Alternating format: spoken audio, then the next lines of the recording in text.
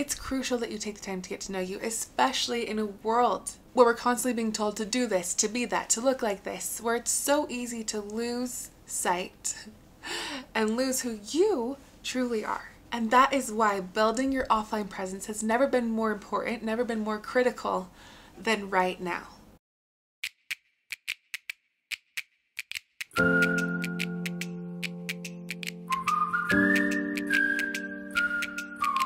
Hey, it's Carly Burr, and welcome back to Taking Life Offline. Today kicks off the first video to a 4-part series that I'm going to be releasing over the next 4 weeks. It's going to be getting super deep, super detailed, and very action-inspiring, all about building your offline presence.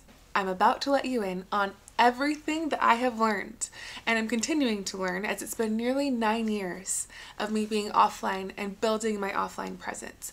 I want to share this with you to help you gain new perspective, to open your eyes to new ways to think about living your life offline and building an offline presence. I want this to be something that you're able to apply in a very actionable way that is most fulfilling to you in your life.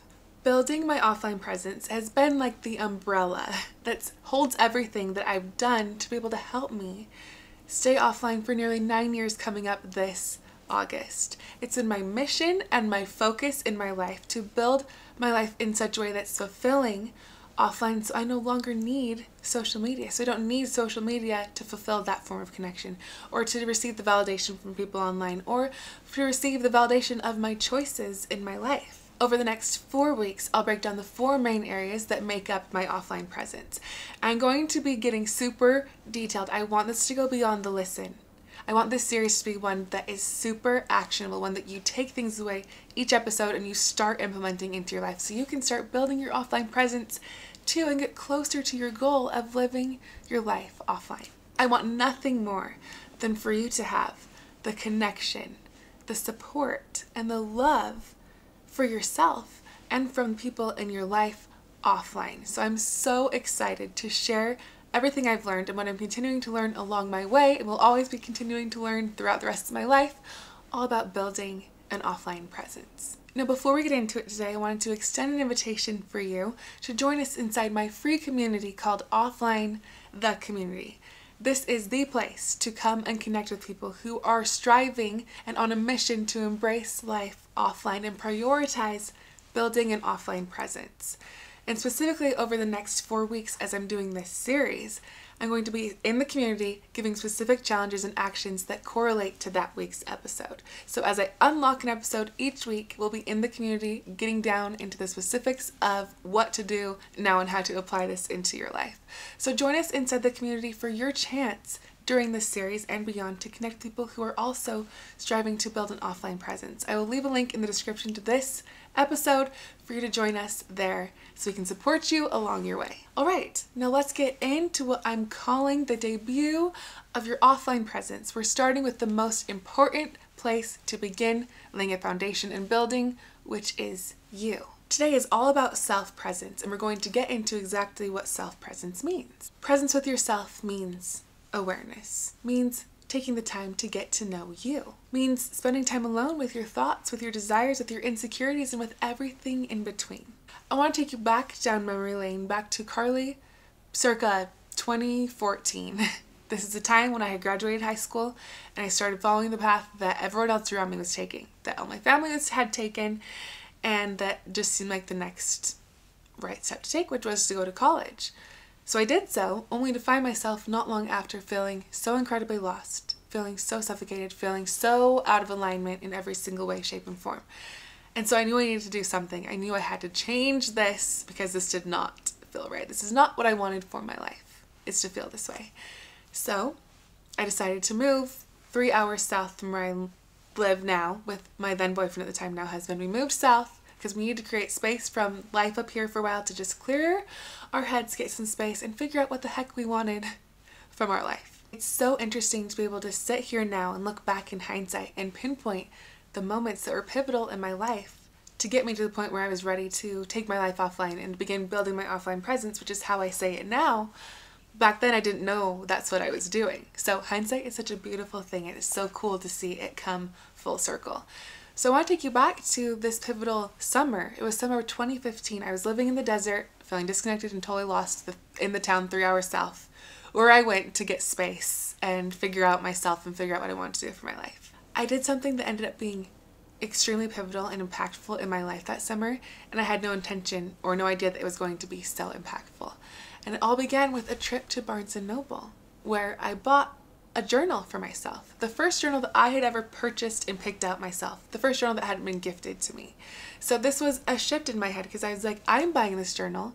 This means that I'm ready to put the time into this. I'm ready to document my life. That's what I thought I was doing at the time.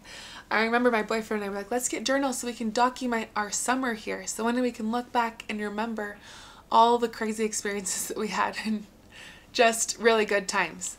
But little did I know, this journal was actually going to be the entry for me being able to discover myself and work through this season of my life. It was a very quiet, very sacred summer where I was able to create space and find this journal that helped me discover so much and uncover so many wonderful findings.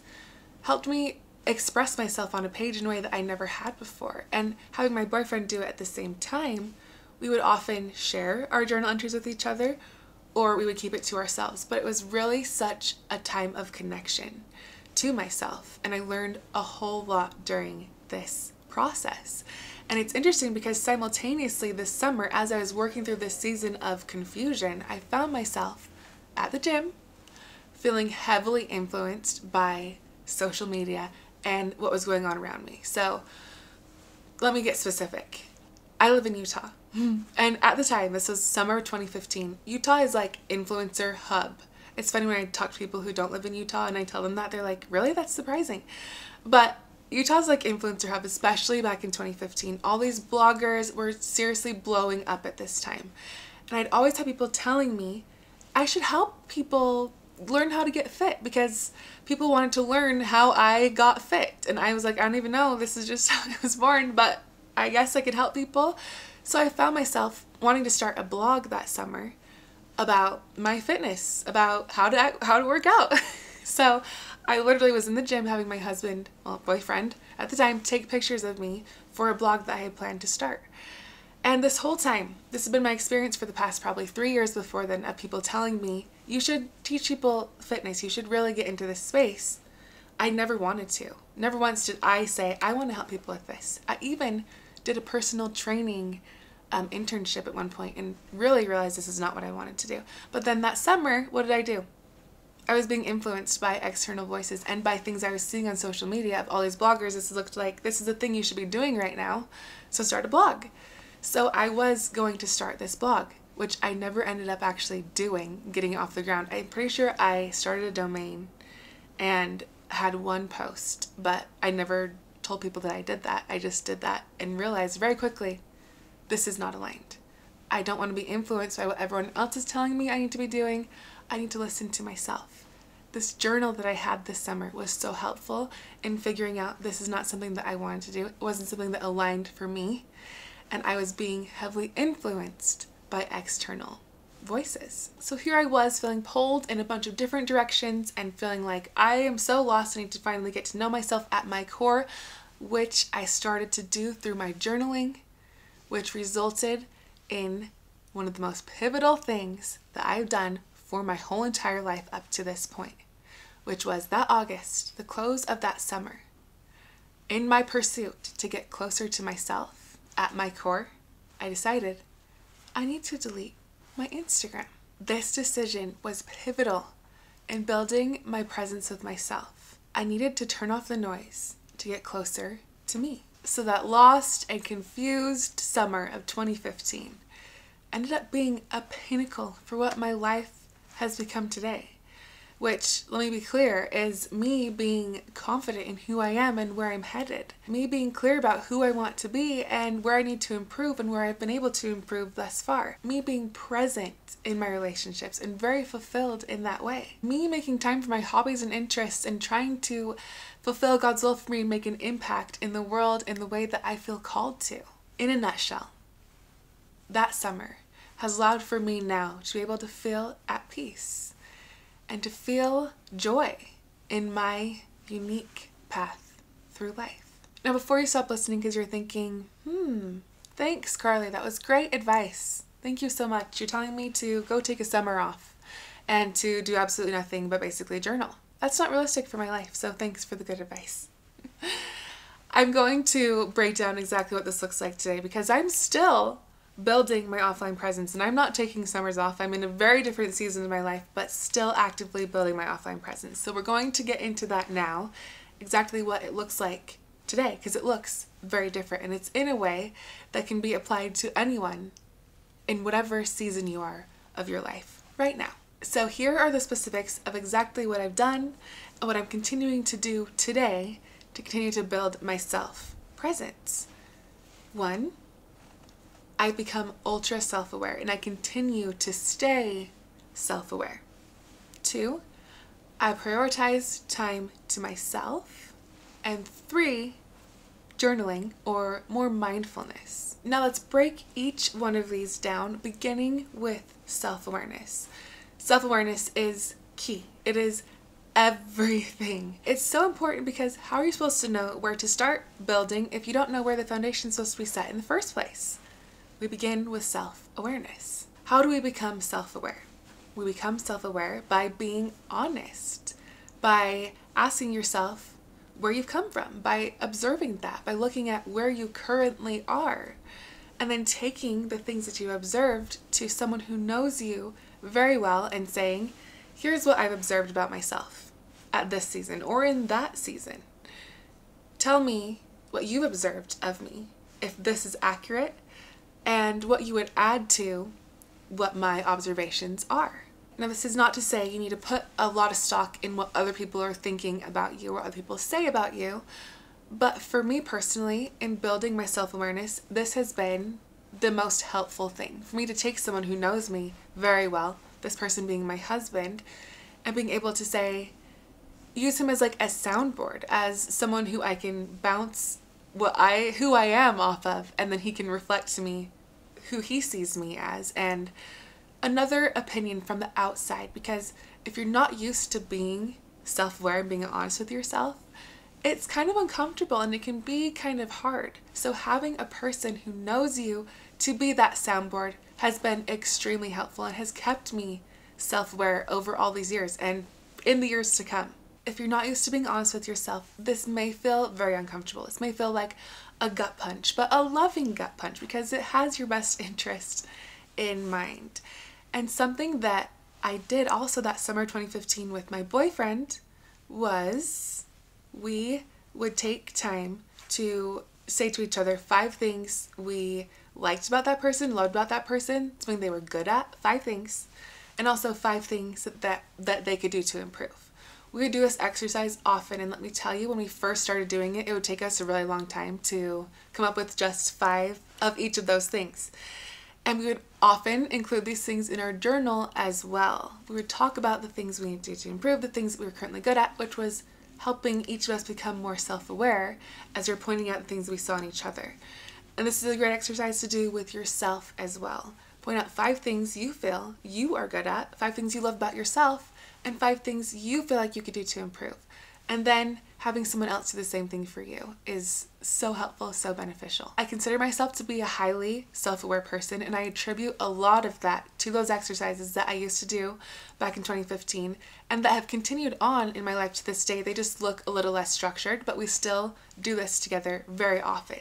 Alright, on to the next thing that I do to continually grow my self-presence is prioritizing time to myself. Time to yourself being time free from distractions, time in silence, time to hear your thoughts over the thoughts of others. And this has largely been created in my life through my decision to leave social media. I feel like I have a lot of time to myself because I don't fill my little pockets of time throughout the day or at the end of the day or out in the morning. I don't fill that time with tapping into the world. I fill that time with being here, present with myself. And like most things I talk about, this could be very uncomfortable if you're not used to spending this time alone with your thoughts and without distractions. But like a muscle, the more you work on it, the more you put in the reps, it's going to get more comfortable. It's going to grow. you have to move through the discomfort intentionally while keeping the overarching, the big goal in mind. I've also taken myself to lunch. I've taken myself to go have a meal by myself and just spending time alone in my thoughts and alone in the space around me. And this time is great because it kind of allows you to take yourself on a date. For you to take yourself out and ask yourself in your head the questions that you would ask someone who's sitting across from you. Ask those to yourself. Tap in to here. And I fully understand it can be really hard, depending on the season of life you're in, to find lots of time to yourself. But it doesn't have to be a whole lot of time. You can do this in the small pockets of time that you have throughout your day, and you do have them if you're being completely honest with yourself.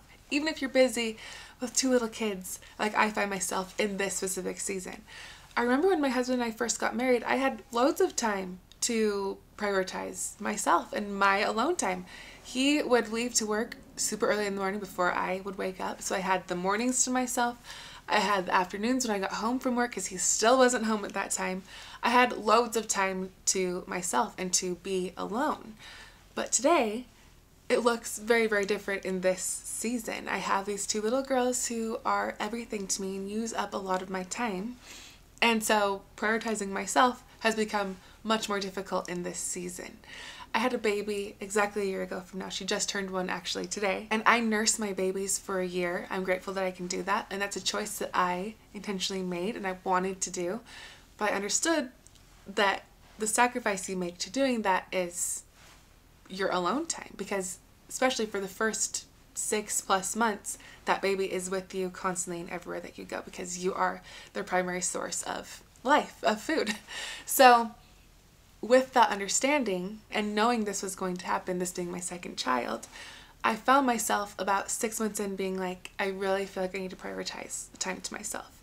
And so I started to be more intentional about the time I was spending away from her, the time that I was spending by myself. I started to really make sure that time I was spending alone was in doing things that filled my cup. Doing that really helped me show up as a better mom, as a better wife, and as a better person. So prioritizing time to yourself and spending that time doing things that fill your cup. And if you don't know what fills your cup, if you're so disconnected from you and from that, this is a great opportunity for you to try some things out.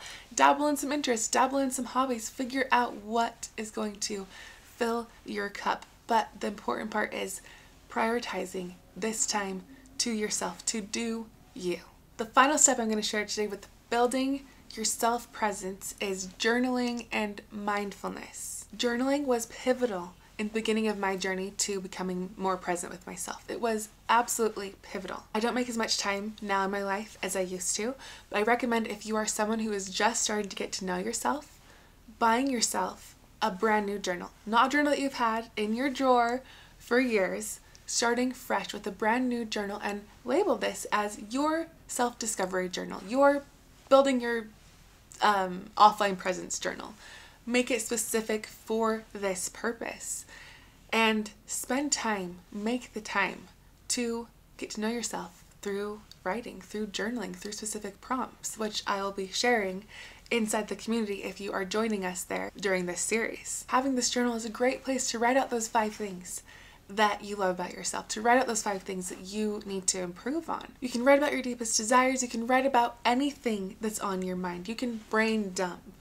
That is what's so beautiful about journaling, is you can get everything that's in here out and onto the paper, and it really is therapeutic, and it's a way to work through whatever season of life you might be in, and a really good way to get to know you. Those are the 3 things that I do or have done to build myself presence. And I hope you're not feeling overwhelmed. I feel like I went over a lot, but I really wanted to make this detailed and I wanted to make it actionable for you. Let's do a quick recap over everything we went over in this specific episode, all about building your self-presence. I shared my story about why it was so important for me to be able to build my offline presence, and specifically my presence with myself, at this time in my life where I was feeling heavily influenced by what I was seeing on social media. We went into detail about 3 things that I currently do or have done to build my presence with myself over the past nearly 9 years and continue to do today. And those 3 things were: I become ultra self-aware, I prioritized time to myself, and I journaled a whole lot. Need to start doing more of that now, but really practicing that mindfulness. My friend, I want you to know your relationship with you is so important. How you know you, how you feel about you, often reflects in how you treat others, how you show up for yourself, and how you show up for those that you love very most. It's crucial that you take the time to get to know you, especially in a world where we're constantly being told to do this, to be that, to look like this, where it's so easy to lose sight and lose who you truly are. And that is why building your offline presence has never been more important, never been more critical than right now. I couldn't be happier or more proud of you for being here today, and I hope that you're planning to take action on building your offline presence with yourself today. It is the most valuable place to spend your time at this moment, and it will give back to you more than anything else that is demanding for your time will at this point. If you enjoyed today's episode, please consider leaving me an honest review so I can know what I can do to improve and I can know what takeaways you are getting from the show. And if you have a friend who could really benefit from encouragement to begin building their offline presence, consider sharing this episode with them so they can join us on this path less traveled. Thank you so much in advance. I appreciate you so much, and I will catch you next week as I pull back the curtain on the second aspect that goes into building your offline presence. I can't wait to dive into that, and until then, I hope I'm going to see you inside our free community, and I hope you have a wonderful week.